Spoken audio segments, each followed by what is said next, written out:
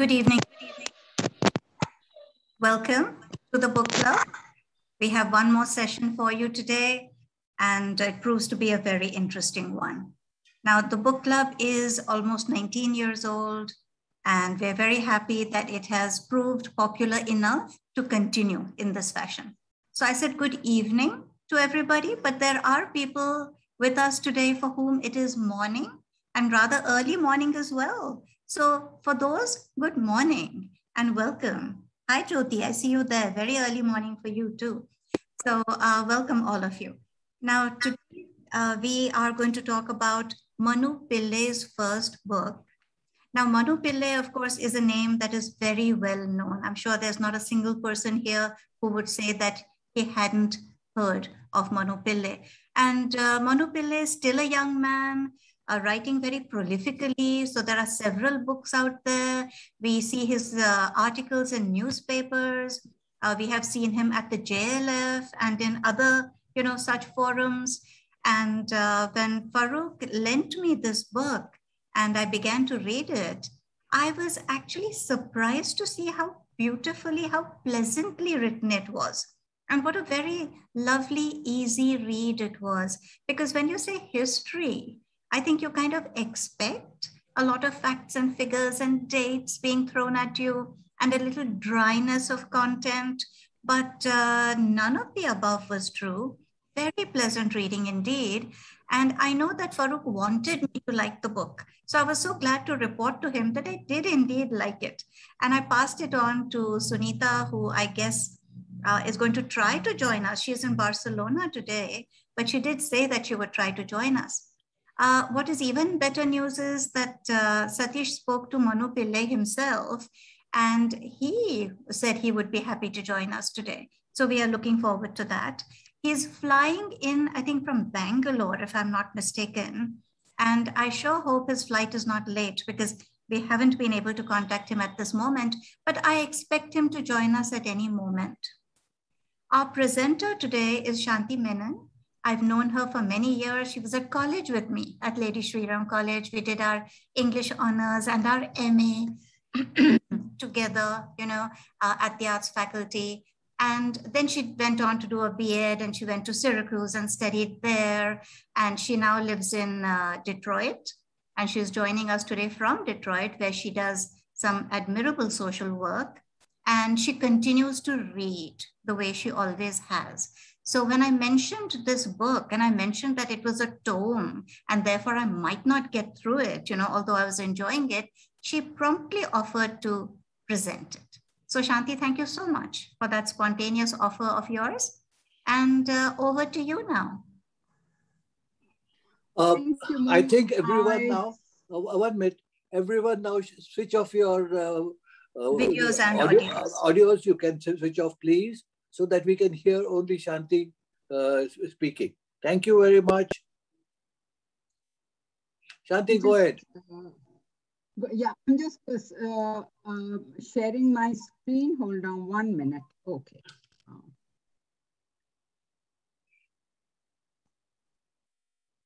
Wait.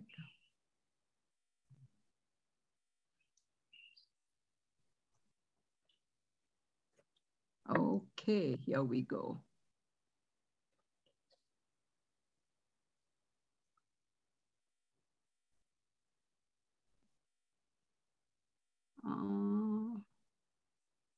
Okay, now I'm all set. So the book I'm going to talk about is The Ivory Throne by Manu Pillai. It was, I read the book when it was first released, I think in 2017. And it was a fascinating history for me. I am from Kerala, and I, other than snippets of Kerala history that I'd heard from my parents growing up, there are a couple of history books on Kerala that are extremely dry and full of facts, difficult to get through. I didn't really know all the complexities of the history of the region. growing up in the 60s, the history that we were all taught in school focused more on the north. The south of India was just a footnote in what we were taught. So it was interesting to read the book. It was absolutely fascinating, in fact. So when Mohini asked me to do, if I would present the book, I said yes. And I looked at it, read it a second time over, and this time I realized my reaction was, oh my God, what have I committed myself to? Because this is a very, very layered and textured book. It has, it talks about the relationship and the lives of two queens of the House of Travancore, but Manu also weaves in the stories from the history of the region.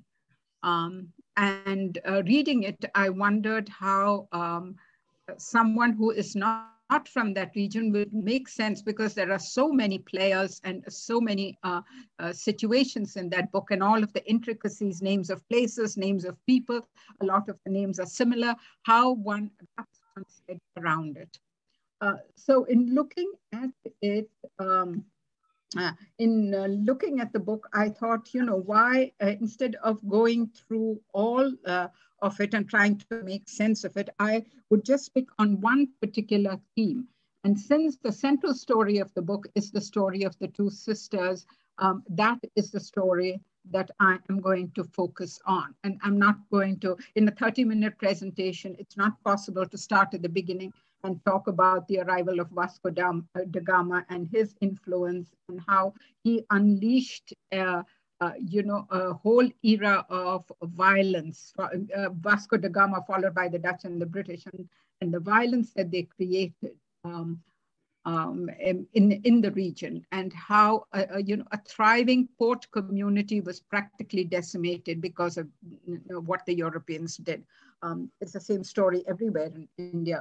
And so it's, I didn't want to start, I'm not starting with any of that or going back into the history of Travancore. I'm going to start with the story of the two, I'm going to focus on the story of the two sisters. To understand their story and to understand the history of Travancore or of any of the ruling families in Kerala, it is important to understand the matrilineal kinship system, which was prevalent among the two of the upper castes in Kerala. It was not uniform across the whole state. It was only the Kshatriyas or the Maharajas, the ruling family, and the Nayars who were matrilineal. The Brahmins were not, and neither were the Iravas or any of the lower castes. They were all patrilineal. And it's important to make a distinction, and I would like to do that, that matrilineality does not mean matriarchy. Matrilineal is really about lineage. So a family unit usually consisted of women, their male and female children. And lineage was always traced from mother to her children. Fathers were kind of insignificant. They did not have much to do with the family. But though lineage was traced through women, and Kerala had very large joint families called Taravads, power was still vested in men. You know, there's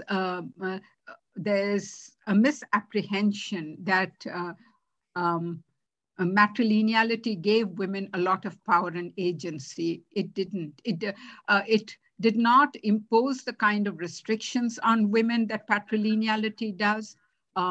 Women had a lot of control, had some measure of control, and they did, you know, they had more freedoms than women did in patrilineal networks, because they never left their home. They always lived in the natal family, and they lived with brothers, not with husbands. So, you know, we didn't have things like spousal abuse, and all of that was unknown during that time.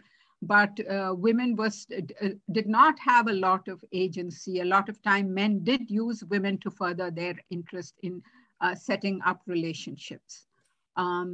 Kerala society at that time was also polyandrous, which meant that women could have multiple partners, and men used that, like I said, women could not just go out and choose who they wanted to have relationships with. It was often mediated by the men in their family.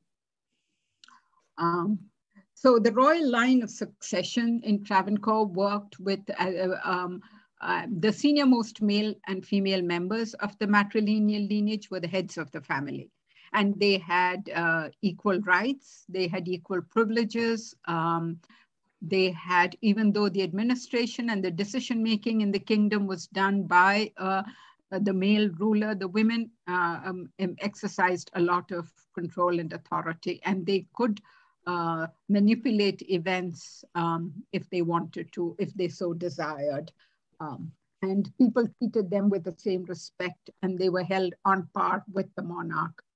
The succession passed from the ruler to his nephew, that is his sister's sons, or his sister's daughter's sons, but it was always through the female line, not through the male line.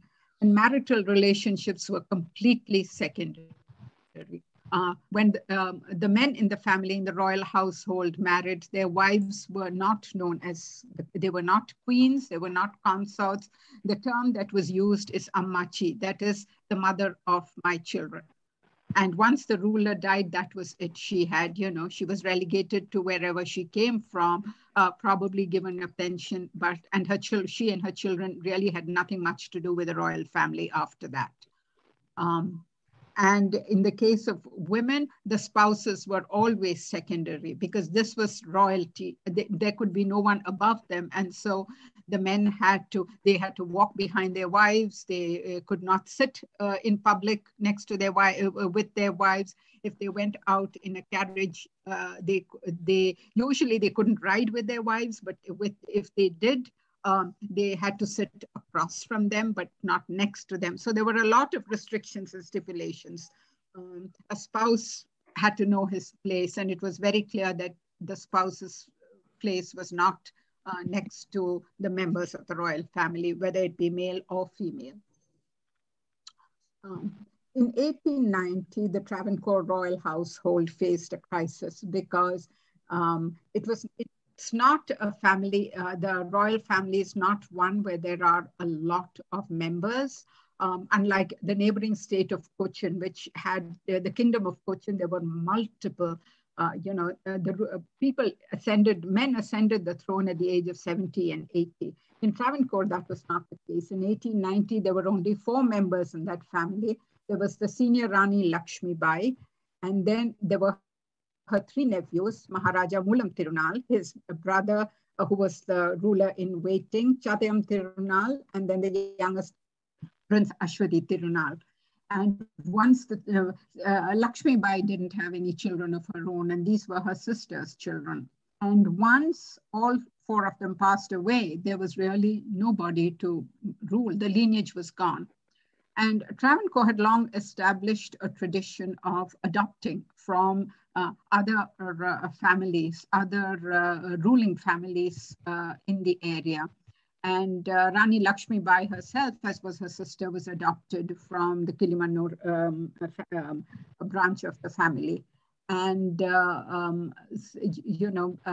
these Kshatriya families, noble families vied with each other when the question of adoption came up, because then they could sort of have the ruling lineage was part of their blood. So in 1890, the senior Rani Lakshmi Bai decided she was going to go in search of girls to adopt, because adopting boys didn't make sense if you want to keep a lineage going. The lineage would just end with them. So she needed 2 girls. And who did she turn to? She turned to her brother's family, and her brother was Raja Ravi Varma, the painter. And she looked to see if he had, he had children, he had daughters, he had 3 daughters, and she thought that would be the perfect family to adopt from. It created a lot of unrest because there were other people who wanted their daughters adopted, and they said, she was being, this was nepotism, and she and her sister had their chance, and why should it be Ravi Varma's granddaughters? Why not one of their own? But she was a very smart lady, Rani Lakshmi Bai, including from her second nephew, who said these were his cousins.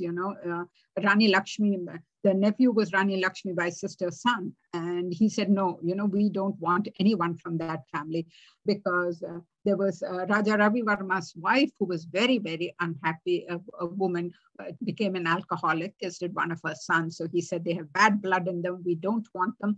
But she overruled all of them. And she managed the adoption of two granddaughters. One was Setu Lakshmi Bai, the older one. She was the daughter of Mahaprabha and the granddaughter of Ravi Varma. And the second was Setu Parvati Bai, daughter of Kochukunyi, who was the granddaughter. She also, both the girls were granddaughters of Ravi Varma. So the beginning was inauspicious in a state where auspiciousness and omens and black magic and all of that is so predominant. The sisters had a very unhappy beginning. The adoption had a very unhappy beginning, because within months of the adoption, Ashwati Tirunal, the heir apparent, died. 8 months later, Ashwati Tirunal was the youngest brother. 8 months later, the heir apparent, L.A. Raja Chadem Tirunal, died, and 10 days later, Rani Lakshmi Bai passed away. So that left only the two girls and the Maharaja. Everybody else was gone. So in a sense, the adoption was timely. It created a lot of talk in the kingdom. Some people said the girls just brought bad luck. Others who were more progressive said, no, there's no such thing as bad luck. It was probably, there's a conspiracy in place. Maybe these people were poisoned, and whatever it was, the adoption was done. It was done in the presence, in the temple, and there was no going back.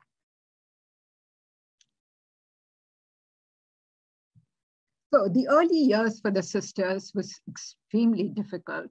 Lakshmi Bai, at the age of 5, was elevated to the status of senior Rani. And the royal family in Travancore followed they had very strict rules. There was a 12-volume book of royal protocol, which the two sisters had to follow. Everything was about protocol, ceremony, and rituals. Relationships were all formalized. So here were these two girls, Rani Lakshmi Bai was 5, and I think her sister was, her cousin was 3. They were taken away from their families and put into this place. There was no, great aunt who they knew was gone. And, they were surrounded by palace protocol. The palace then came to an arrangement that one of the mothers, not both, just one of the mothers, and they would take turns, could come and stay with the girls. So either Mahaprabha or her sister would come and spend 6 months, so that both the girls got to spend equal amounts of time with their mothers. And Mahaprabha was one of those very stiff upper lip kind of women, and she spent a lot of time with Lakshmi Bai, telling her how to behave, what it meant to be a senior Rani. So one of the things that she emphasized with this young girl was to suppress her emotions. You don't reveal what you are thinking. Keep, distance yourself. Don't get emotionally involved with people. You are the queen. You are the senior Rani. You have to be above everyone else. And because of protocol and all of this, keeping people at a distance, the girls led very lonely lives. They couldn't move out anywhere. They couldn't go anywhere. They were sort of really constrained by what was expected of them. And she found that her relationships with all the people in her life from her past had become very, very formal. She was Rani Lakshmi Bai was very close to her father, but he could not just drop in. She could not invite him. She had to command his presence. And when he came, she would sit on the throne and he would stand in front of her.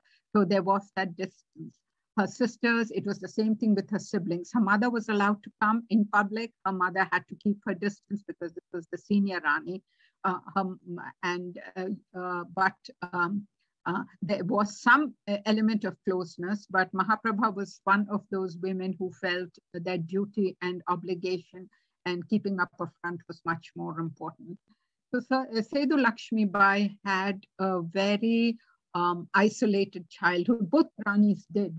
More so in the case of Sethu Lakshmi Bai, she became a very introverted child, a reflective child, one who did not display any sort of emotion. You couldn't tell what she was thinking. She was also a very beautiful woman. So people were, both as a child and as an adult woman, and so people were very captivated by her. But it served her later in life because people, when she became the regent, people took her for a fool, someone who they could manipulate to their detriment, because she was not a fool. She was extremely bright. She was very bookish. She made it a point to learn about the administration of the country, and she was one of the best rulers in Travancore. Then at the age of 5 and 3, the education of the girls started. They were taught Malayalam, Sanskrit, and English, history, geography, and arithmetic. And then because Travancore was a British protectorate, there was a British resident who oversaw everything. They felt it was very important that the girls have to have European education. So tennis and croquet, music, painting, embroidery. In the evenings, the girls would sit with their tutors and read or do embroidery, emulating the European girls of that time. And they also had a white woman, a British woman who came and taught them aesthetics and etiquette.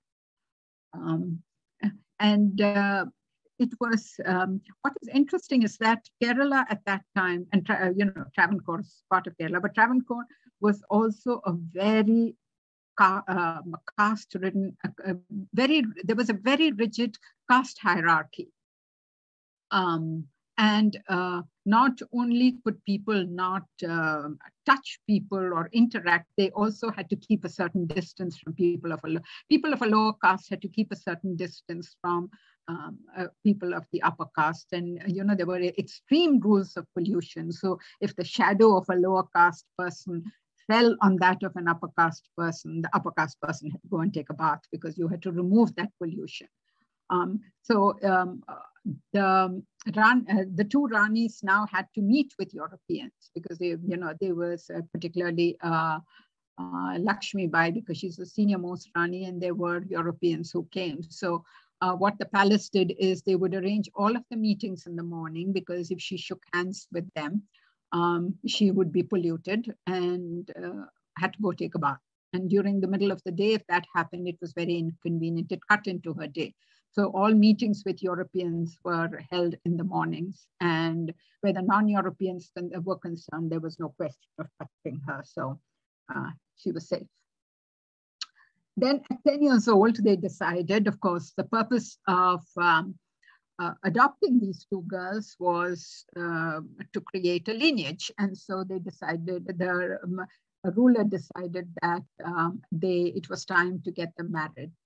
And so Lakshmi Bai had to choose between, they went far and wide. People were, suggested a lot of men, and the Maharaja finally chose two brothers. There was Raja Varma and Rama Varma. The two brothers were presented to this little 10-year-old girl, and she was told she could choose one of them as her husband. Raja Varma was older. He was about 10 years older than her. He was studying in college. He was a very charismatic person, tall, good looking, a very charming young man, very outgoing, and everyone in the palace thought he would be the perfect fit. Because they wanted to give her a choice, they said, okay, let's just tag on the younger brother as well, because it was a foregone conclusion. When Raja Varma was there, who would want to look at somebody else? So they tagged on his younger brother, Rama Varma, who was about 13 at that time, a very shy young man who came from who was not exposed to the sophistication and the westernization of Trivandrum. He had not traveled from his home, from his small home region, unlike his older brother who was studying in Chennai, Madras at that time and was in college. And Sethu Lakshmi Bai was told to choose between the two brothers.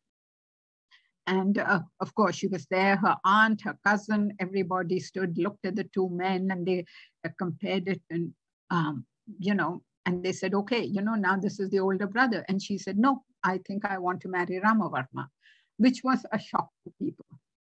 They couldn't understand why, but she was very adamant. She said, no, that's the man I want to marry. And later on, much, much later in life, she told one of her grandchildren that she was very intimidated by Raja Varma.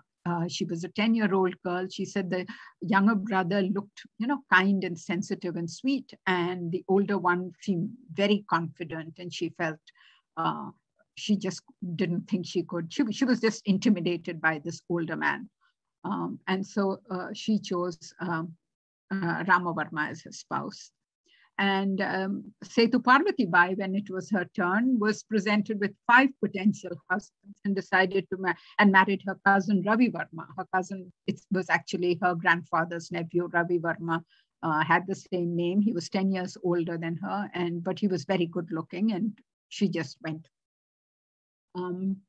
The two cousins had very interesting marriages. So once they had picked their husbands and the wedding took place, the girls were very young. So they didn't, the marriage was never consummated at that time. The interim was spent in grooming these two men to fit into the royal family. So there was this whole process where they were taught Western etiquette. They had to learn English. They were taught how to dress in a manner that befitted the royal family. There was a whole process of several years that went on where these men, they were taught games like tennis and hunting. In fact, Ramavarma became a very avid hunter. And so they were groomed to fit in to the royal family. The marriage was a very important landmark in Sethu Lakshmi Bai's life, because now she had someone she could get close to other than her mother. And she did away with palace protocol that dictated the role of a spouse. So where people were concerned, she, when she went out among the population in carriage, she insisted that her husband ride with her and he sit next to her. And people were horrified. And when she became the regent and when she got older, she would never meet with men without her husband being present. And little by little, people felt that he was the one who was in control, and he was making, he had too much of an influence on her life, and she didn't, but she really didn't care. She said, this is who she is. Unlike Sethu Parvati Bai, who kept her husband in place, like he could not, in public, he could not sit with her. He had to stand, and he had to stand at a certain distance. He had to be respectful. He had to call her, Your Highness. So the way the two women treated their husbands was very, very different. And that also reflected on their marriage. Whatever problems Sethu Lakshmi Bai may have had in her marriage stayed behind closed doors. It was between her and her husband. But Sethu Parvati Bai's marital problems were all out in the open. And her husband walked out on her. She had many affairs, and people were, it provided fodder for and gossip for the population in Trivandrum at a time. It was quite exciting. Ravi Varma walked out, and they had to be, cajoled back, and there was a lot of drama in her life. The two cousins were very, very different in terms of personality from each other. Lakshmi Bai was private, bookish. She was very measured and restrained, very, very conventional. She was almost Victorian in her view of the world, of a woman's place in the world, and given that she was from a matrilineal family, the relationship between husband and wife, and she was also very cautious. Parvati Bai, on the other hand, was rebellious. She was outspoken. She was adventurous. She championed a lot of lost causes. She was forward-thinking. Sethu Lakshmi Bai also, she was very pragmatic, but she was very cautious. And people didn't know what she was thinking. And so the two cousins had very different personalities, and they left their imprint. So whereas Parvati Bai was the subject of gossip, she would flaunt her relationships with men. Sethu Lakshmi Bai never had relationships outside of her marriage. And so for where the kingdom was concerned, Lakshmi Bai was the ideal role model. She was the one that everyone thought was, the ideal wife, the ideal queen, the ideal daughter. She was the ideal everything, unlike Sethu Parvati Bai, who was seen as the Black Witch. And then I don't have the date for this, but then the king died. And but before that, there was a lot of pressure on the two women once they got married to have children. And not just daughters, but sons, because daughters, by the time the daughters grew up and had children of their own, there would be a vacuum in the succession. And unfortunately, Lakshmi Bai had a couple of miscarriages, and for a long time, she thought she wouldn't have children. Sethu Parvati Bai, meanwhile, had two daughters and a son. And finally, eventually, when she thought, when Lakshmi Bai had sort of resigned herself to not having children, she did have two daughters. But Parvati Bai beat her to it, and she had a son who was going to be the ruler after the Maharaja died, which he did. But the ruler was the little boy was about 13 when his uncle died, and he was not old enough to become Maharaja, so needed a regent. And according to Kerala's matrilineal system, tradition, the oldest female member, the senior Rani, would take on the role of regent. Now, unlike other states, there were, I think Mysore was one where the mother of the heir apparent was the regent, but they were just regents. They were token figureheads. The British set up a council of regency with the mother of the future Maharaja as the head, but she was only a representative. It was just a token position, and the decisions were taken by the Council of Regents. The women were mere figureheads. They were not members of the royal family by blood. They were members of the royal family by marriage. And so the power that they had was very limited. But that was not the case with Sethu Lakshmi Bai. She did not owe her position as the senior Rani to marriage. There was no such thing as the husband has died, there's a new king, and so her position she was demoted. She was the senior Rani, and as long as she was alive, she would continue to be the senior Rani. It did not matter who the king married, irrespective of all of that.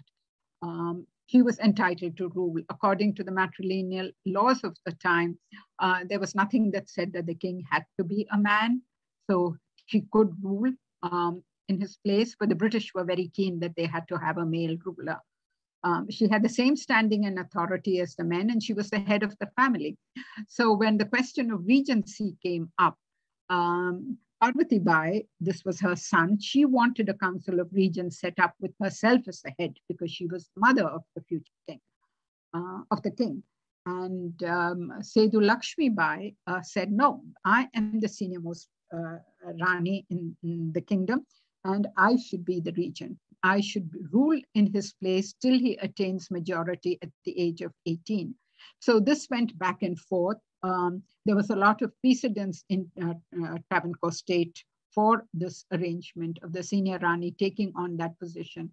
And the junior Rani tried for years, for many, many years, to overturn this. She made petitions to the viceroy. She wrote to several people. She tried to go to the press to badmouth the Lakshmi Bai, but nothing of that, and nothing worked. And there was the big undercurrents of animosity between the cousins because Parvati Bai resented her secondary position. She resented the fact that she had to, that she was expected to visit the senior Rani, that she had to be deferential. And it was hidden, but now with the question of the regency, it became a full-blown affair. It got to a point where at one particular time, Parvati Bai got a bunch of priests and decided to organize a black magic ritual. Kerala families in that period, when there were family squabbles, every family has a story about black magic and somebody that performs black magic on somebody else. And in fact, there were even rumors that Parvati Bai's mother had done some black magic rituals so that Lakshmi Bai wouldn't have children, wouldn't have sons or wouldn't have children. So she did this elaborate black magic ritual, hoping that it would lead to the death of Lakshmi Bai. And she also wanted her son declared mentally unstable so that she could rule till her daughters had grandsons. And she tried to keep it very secret, but the palace was full of spies, and word got out to the British resident who was in charge of overseeing and keeping things in order. And ultimately what happened was people just thought she was crazy. It didn't do her any good when word got out of this. But she went from pillar to post. She was in Chennai. She talked to newspaper editors, hoping that they would that she could get scurrilous stories about Lakshmi Bai and her consort, her husband. Nobody was willing to publish. The stories went back to the resident. It went back to Lakshmi Bai, and it was a futile effort. Sethu Lakshmi Bai's regency was there was a lot of problems in the state at that time, but it was also a time of, she brought in a lot of progressive reforms. As I mentioned earlier, Kerala was a state with a very, very rigid caste hierarchy. And the only people who were allowed in the temples in Kerala were the Nayars, the Kshatriyas, and the Brahmins. The Iravas and anyone below the Nayar did not have access to the temples. And the Iravas and the lower caste had been fighting for that. In fact, not only were they not allowed into the temples, they were not allowed within a certain square radius of the temples. They could not approach the temples at all. It culminated in the Vaikum Satyagraha, where and Gandhiji was involved in that, where there was a march led by Hindus to open the Vaikum Mahadeva temple to all the Hindus. And Lakshmi Bai, in spite of the advice that she got from everybody, met with the protesters, heard their demands, and finally said that yes, the streets on the north, south, and west of the temple was open to all Hindus, but not the main east gate. And temple entry was regulated. They could not come into the temple, but they could stand outside at a distance and pray. Her nephew, when he became the king, in fact, changed all that and threw open all of the temples to anyone who is a Hindu, irrespective of caste. And interestingly, Lakshmi Bai initiated this reform, and she started the ball rolling when the Temple Entry Act came in the 1930s, and the temples were open to everybody. She protested very loudly, along with all of the conservative Hindus in Travancore. And she never went to a temple after that for the rest of her life. She never went to a temple in Kerala because she said she would not pray at a temple that allowed access to the lower caste. So there's a very interesting contradiction in the way she approached some of these social issues. She was comfortable giving some concessions, and in theory, she said that everybody has a right to pray at the temples, that God belongs to everyone. But when the temples were actually thrown open, like a lot of upper caste Hindus of that time period who stopped going to the temples because they said they would not pray in a temple that allowed the lower castes to come in and pray.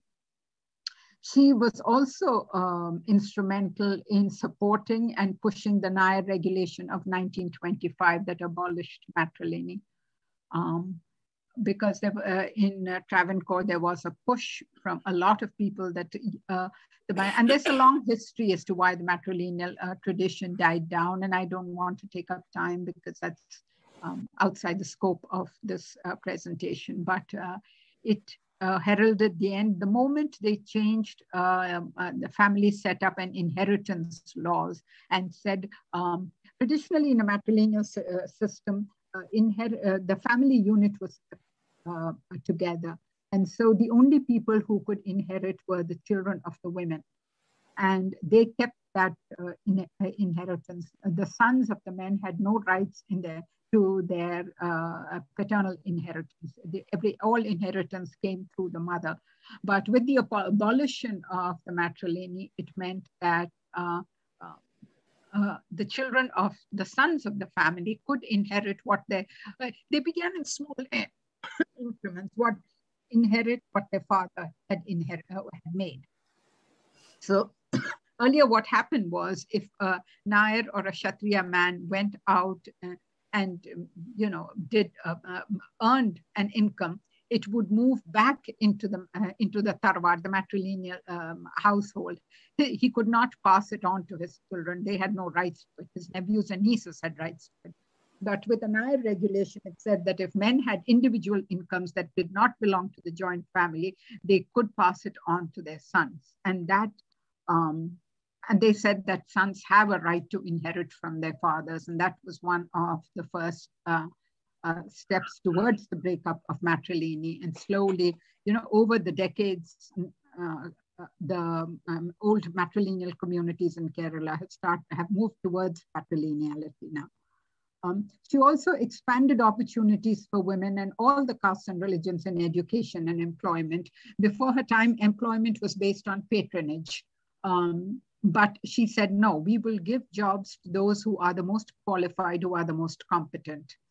And when she was pregnant, and she also suffered from tuberculosis, her doctor was Dr. Mary Punnan, and who was a Christian, who at normal times would not have been allowed to touch or even have anything to do with a member of the royal family. And she said, and she sort of elevated her and gave her very responsible positions in the government. She had judges who were women, Christian women. And so she opened it up. She set up a women's college in Trivandrum that taught a lot of academic subjects. And so she opened up education and employment. And so a lot of communities took advantage of that. And that again led to the expansion of education. She set up schools so that there was always one school to every 1,000 people in the state of Travancore.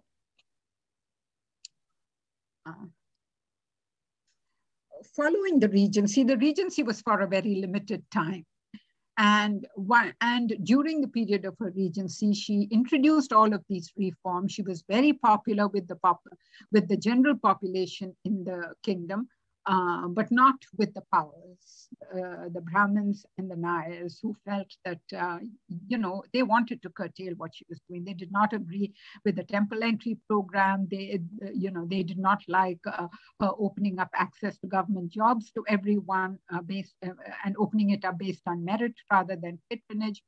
So there was a lot of disaffection. And then during that period, her relationship with Sethu Parvati Bai and her nephew Sri Chitra Tiruna really deteriorated, because it got to a point where they could not even bear to see each other. She would send for them, they would not come, or they would drag their heels. Sethu Parvati Bai would invite the queen for religious festivals like Onam and Vishu, but she would not invite Lakshmi Bai's husband. And Lakshmi Bai would say, said she would not go unless her husband was included. And Sethu Parvati Bai's point was, he's not a member of our household, he's not royal. And so, no, I don't want to include him. And so that created a lot of anger and led to a lot of pettiness on the part, on both sides, actually, because Sethu Sedu Parvati Bai and the Maharaja Chitra Tirunal felt that she laid, that her loyalties lay with her spouse when it should have been with her lineage, and that she, in a way, she was letting them all down. So once the regency was over and Sri Chitra Tirunal at the age of 18, he was 13 when she became regent. He was 19. In fact, they extended the regency by 1 year. At the age of 19, when he became the king, they really got their back on her. They cut down her pension.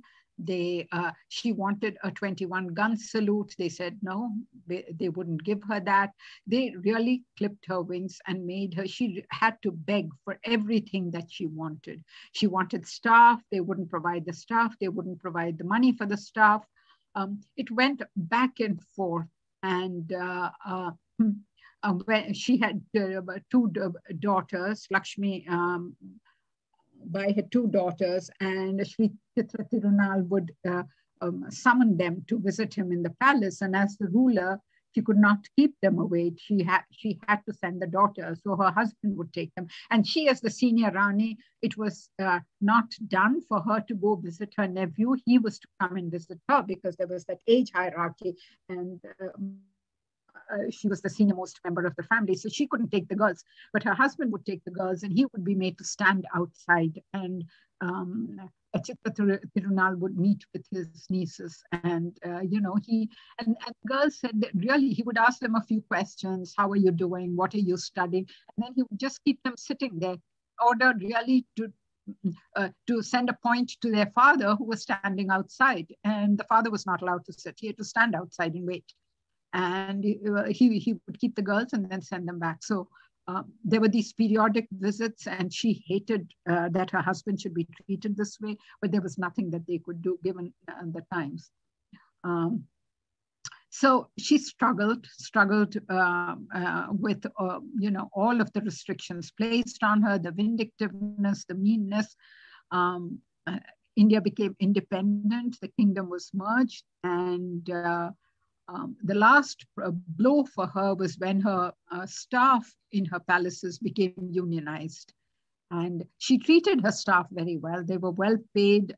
She took very good care of them, but they formed a union, and there was talk of violence. They demonstrated outside her front door, and her children, who had by then her daughters were married at that time and had moved out. One was in Chennai, the other was in Bangalore, felt it was not safe for her to live in Trivandrum anymore.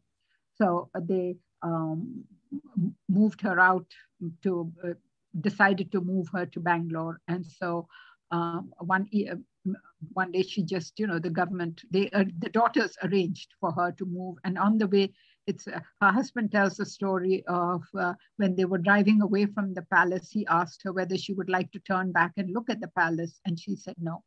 And she stopped at the temple, the Padmanabha Swami temple, and she gave her driver some money and said, she didn't go into the temple, but she told him to drop it in the hundi and to say prayers for her.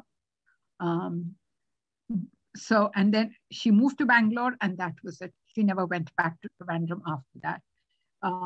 And as Manu Pillai says, in the final years of her life, she spent most of her time in a small room watching the dusk slip in and out of a series of windows. It's also interesting that after she stepped down as the regent, she had brothers who, she was a very family-centered woman, and she was very fond of her siblings. And she had brothers who were married to Nair women, and they would come and stay at the palace. And she entertained them, and she loved having all of the family. She was very fond of her sisters-in-law. But when it came time to meal times, the Nair women had to eat separately. They were not allowed to eat with royals. She adhered to that. She insisted on that. So in many ways, she was a very traditional woman, though she introduced a lot of progressive measures in the state. And then Sri Chitra Tirunal took over. He had a younger brother. the family was beset with a lot of problems. It was during his reign that they had the Sri Padmanabha Swami temple they opened up the vaults, and all of the gold and the jewels came out, and all of those court cases came up. So in 2011, what the family did was they got a whole bunch of Brahmin astrologers to come into the temple and do a puja and to cast an astrological chart to see what was it in the stars that had brought on all of this bad luck on the family in this century.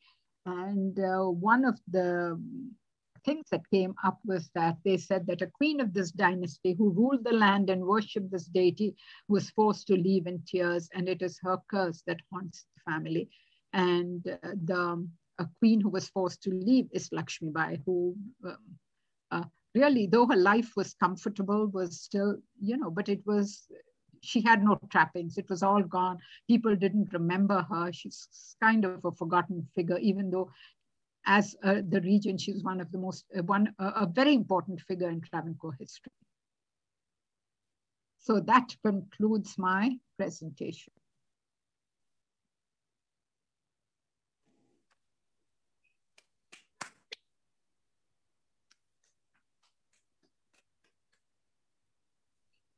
Very interesting. Practically sounds like a Hindi movie story. Yes, it does. Yes. Yes. Okay. Well put, Shanti. Very I mean, there was all, all kinds of black magic, and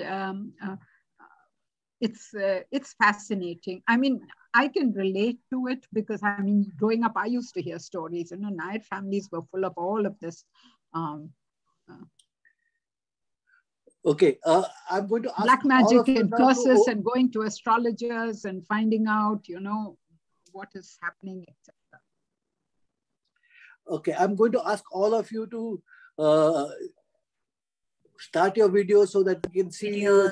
Yes. If you have questions, and you can ask your questions. Mohini, yes. Any questions from you? Farooq has his hand up, so let him speak. Please, Anyway, I don't have my hand up, but I will just say that the book is so big, and Shanti had I could see chunks of that book being left away by Shanti. So I think justice would have been done if she would have been able to get some more time, because there's many things in the book about the Syrian Christians and about the history of all the way she tried to explain the lineage part, but I think many of the main stories she was not able to. I'm very sorry, Shanti. Yeah. I was told 30 minutes and I've already gone to 50. Yeah, but, I could see and all I said was that she opened it up. All I could do was say that she opened up, opportunities for minorities across all communities. Yeah, one of the things, Shanti, was that during the end of Lakshmi, before she died, both sisters met each other. Actually, they met each other. There's a photograph of them meeting each other. Right, there is a photograph. Yeah, and they are looking very distant to each other, but yet they are meeting on one. They're sitting on one. Yeah, and that was a solitary occasion. I don't think anything. After 27 years, they met. Yeah. By the way, I got a message from Manu. Manu, he's got a very bad eye infection and he was at the doctor's and he's trying to leave next week, early next week. So he seems to be very worried. But he's promised me next time we want him, he will again come. Okay? So wish him all the very best. Okay, any other questions for guys? Come along. Jyoti, good to see you. Hi there. Jyoti, can't hear you. You need to unmute. Okay. I thought I had unmuted it. It's nice to be here, and it's nice to, I did not read the full book, but I have read a few portions of it.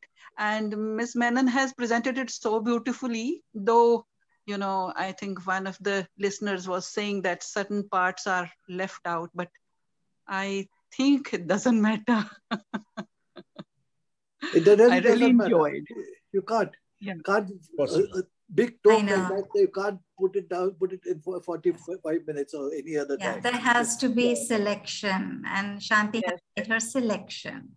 It's very complicated book anyways. Latika, Right. oh, by the way, Jyoti is talking from Canada. You know why I'm saying it is complicated? Because it had the previous centuries, so much was happening in Calicut and, you know, in Kerala. So I think all those things, all those events had affected, they had influenced whatever the way this matriarchal society was running. Okay. Interestingly, the book is being made into a film. Yes, Bahubali. I think it's by the same director who directed Bahubali, but it's I don't know when it will come up, but I think they're in the process of negotiating that. So, Latika? I mean, is it very well suited to become a movie, Shanti? What do you think? I think so, because I think it's got all that drama and, you know, it's got battles, you've got battles, you've got a soap opera between the two sisters. So, yes. Yeah, can I ask you a question, Shanti? Sure. Yeah. There was someone called Balachandran, I think, who had... First, let Latika speak, then Balachandran can come in. Yes. Okay. You know, the fact that the Kerala society is matrilineal is known. The conflict that comes out in this book is that it's matrilineal on the one hand, the woman has a certain role to play. At the same time, the power rests with the man. Yes. Now, how is it in Kerala today? Is it similar? Very patrilineal. Is, you know, I grew up in a family, I'm from Kerala and I'm an Iyer. I grew up in a family where the ethos was very matrilineal. Shanti, speak closer to the mic. Yeah, I grew up in a family where the ethos was very, can you hear me now? Yes. Yeah. Where the ethos was very matrilineal, you know, both on my father's side and on my mother's side. But now I can see with each successive generation, it's becoming like the rest of India. It's becoming very patrilineal. What an awful thing when they had the power, you know, so much in their hands and they're letting it go, the women. I don't think they had a choice because the men controlled it. Because the men had control of, they controlled the women too to some extent. The women had power within the household. Mm-hmm. And so the public spaces were always occupied by men. So when the men decided that change had to come, and there were a lot of reasons why, you know, they had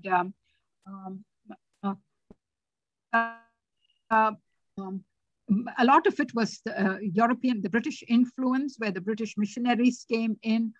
Other communities looked down on the men because along with matrilineality, the marriage system of matrilineal communities was called sambandham, where it was a social contract, not a religious religious engagement. So women would have relationships with men, and if they were tired or if the brothers thought there was somebody else who was more advantageous to them, they could get, they could change husbands. And so the younger generation of Nair men started getting embarrassed because people around them started calling them, you know, your mother is a concubine because she has all of these men in her life. And so they wanted change. And also and it was initiated largely by the Nairs. And when Nair men went out and got jobs, got educated, they didn't want to hand over the money to their sisters or their sisters' children. They wanted to give the money, what they earned, to their children. And according to the old matrilineal tradition, they couldn't do that. So it was a combination of a lot of these things. And there was pressure from the British for Kerala to change because they felt it was a very immoral and corrupt system, and that it was important that women follow the Victorian ideal of womanhood. Mm-hmm. And I think Wendy, you said Balachandran was going to speak. Where's Balachandran? Balachandran, are you there? Hello, can you hear me? Yes, Balachandran, we can hear you. We can't see you. I'm having a connectivity problem here. Go ahead. Yeah, so the question I wanted to ask is, once the communists came to power in the 50s or so, and there was a movement of land to the tiller, and many of the Nair communities lost all their land. Did that change all these relationships in any way? Relationships within the family? Yes, within the family and the matrilineal thing to whatever extent. I think it probably... Can't hear you. I said Shanti, it we can't hear probably you clearly. contributed to it, but the demise had started long before that. Because the moment that law was passed, Sethu Lakshmi signed that order, in a month, about 3,000 partition of Nair households, where men wanted to take their portion of their inheritance and leave the family. So I think the demise started, and the land reform act probably just pushed it along faster and further. Because when people, the Nairs were an agricultural, they're an agrarian community. So once you lose land, there's nothing left. And then what happens is the men go out to get jobs, and then when they have jobs and they're earning money, they really don't want to share it with the large about of people. They would rather look after their own interest, and that may lie with the wife and children rather than sisters and nephews. Sisters, that arrangement worked when people lived in their sarvas, in their households. But once they move out, it became difficult. Okay. Okay, Mukul wants to ask a question, and after Mukul, I think Jyoti also wants to ask a question. Mukul, go ahead. Pragya has raised her hand. Okay, Pragya, go ahead. Okay, I'm a sort of interloper. I've just sort of barged in here. I was yesterday at the book launch of Manu Pillai's latest book, invited by one of my former batchmates. And then just by complete serendipity, Bindu Ram Mohan told me about this presentation. My question is the following.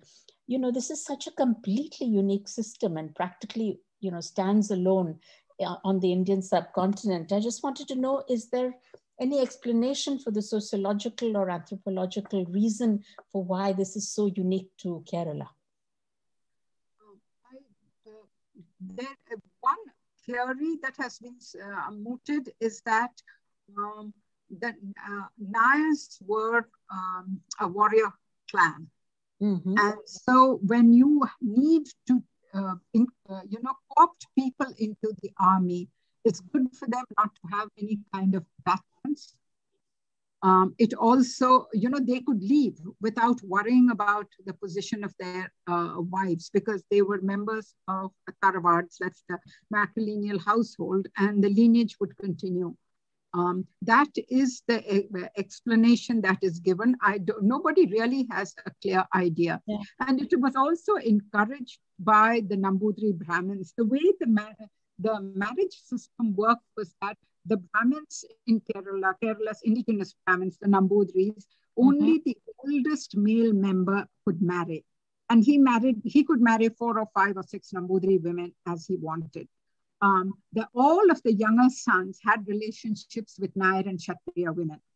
So in that way, the Nambudris ensured that their land holdings, their wealth remained intact. Because the Nambudri men, the younger sons, did not have to pay support or in any way be connected with the children of their union. It was just sexual, probably an economic and social contract, because families were hypergamous. They elevated their status when the women had relationships with Nambudri men. But where the Nambudri households were concerned, there was no division of property because only the oldest male inherited. The people who suffered the most in this arrangement were the Nambudri women, because there were not enough men to go around. And the men married multiple wives, and it was a patrilineal system. They brought all the wives home to the illam, and the women just had you can come in as the 3rd wife or the 4th wife of a senior Nambudri who probably may have unmarried sisters in the home, and it was very, very difficult. Their lives constricted and constrained. They had a difficult life. Nair women, compared to that, had a lot more freedom and control over their lives. There were no husbands involved.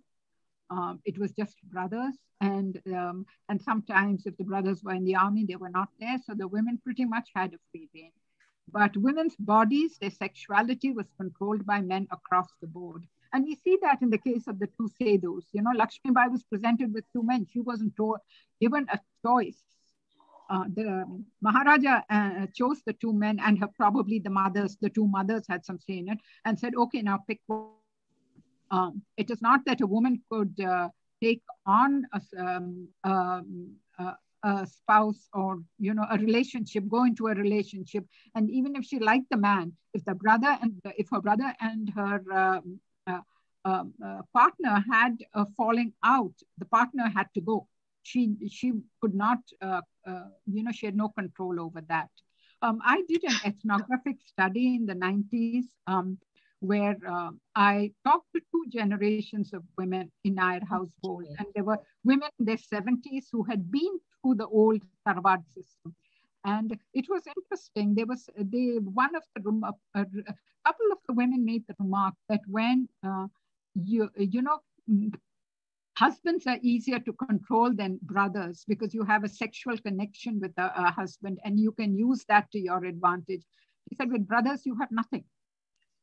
Okay. Well, you really intrigued me because I'm a student of social and cultural anthropology, and I really feel like going further into this. So thanks for arousing the interest. I just want to give a quick shout out to Mukul, who's there, whom I haven't seen for I think Mukul was Pragya. Yeah. Hi, Pragya. Yeah. I'm just giving you my number in here. Let's reach out to each other. Okay. Lovely seeing you. You can get it from Mohini also. I'm not good at technology this way. Okay, Mukul, go ahead. You have to say something. Shanti, I have a question.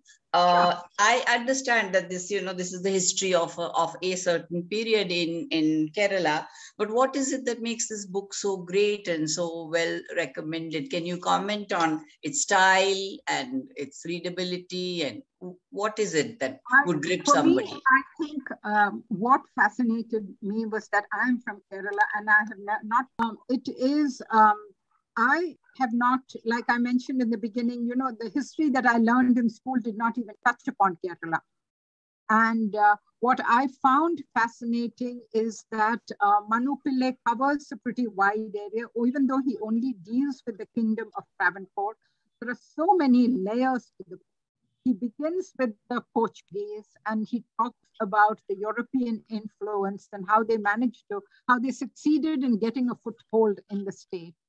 How the kingdom of Travancore came into being, the role of women and the power that women yielded at one time. So that, and he manages to do that without it being choppy. So all of these different stories sort of seamlessly blend together, even though he moves back and forth between time periods. What I found questionable about the book was that it is very heavily tilted in favor of Sethu Lakshmi Bai. In fact, he uses, you know, pretty strong language to describe Parvati Bai, and I think all of the documentation and it is pretty exhaustive. He has about 150 pages of notes. He quotes what other people say about Lakshmi Bai and Parvati Bai without ever, there's no analysis of what was it that made her take all of these measures to have her son instituted as the regent. What was it that created the rift between the two cousins to this extent, where it, you know, sort of down to the level of pettiness.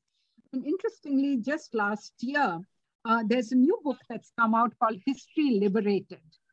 And it is by Parvati Bai's granddaughter or great-granddaughter, I'm not sure, it's by this woman, Gauri Lakshmi Bai.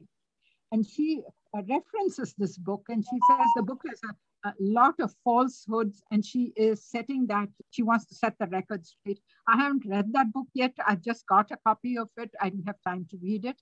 But she says she really wants to set the records straight because she feels that this was a very biased rendering of and her grandmother has been vilified. There's no doubt about it. You know, they call her the evil woman, you know. What's the period of this book? Just last question. What's the period of this book?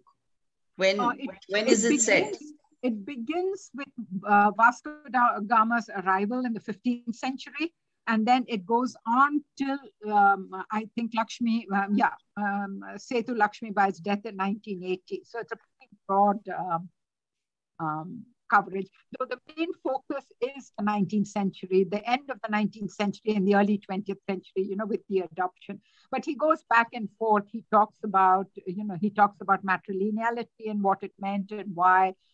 He talks about a lot of agrarian reforms that she brought about. He talks about the rise of Syrian Christians. Has touched on a lot of themes because, like I said, my presentation was 30 minutes and it's about the ivory throne. I just focused on the two sisters, but we could do an entirely new whole presentation on matrilineality and the Nayars and all of the Shanti, stuff that went on. Yeah. Indu Kulkarni is waiting to ask you a question. Okay. It's fascinating, but there's only one figure that Lakshmi Bai is quite a tragic figure, that she kept to the rituals and she wanted to be progressive at the same time and, grow with the times. And so much of, human relationship must have been, kind of torn apart at that time in Kerala. And still the people have been so progressive that they have evolved with the times. And if you look at the state, it's like of course, the communist government helped to bring it out. But today they are such a progressive state, having controlled the pandemic, riding the wave of so many changes. But all this on the basis of such a complex caste system at that time. It was like frightening. How could people have some freedom or the other? And I think Manu tries to bring it out very honestly. Yeah. Honestly, he tries to bring it out to the best of his ability. His narrative flows. Lakshmi Nair, we can hear your conversation. Would you please mute yourself? Okay, I think there's one last question from Jyoti. Do you think that a vault in Padmanabh temple still carries the curse, or is it a myth?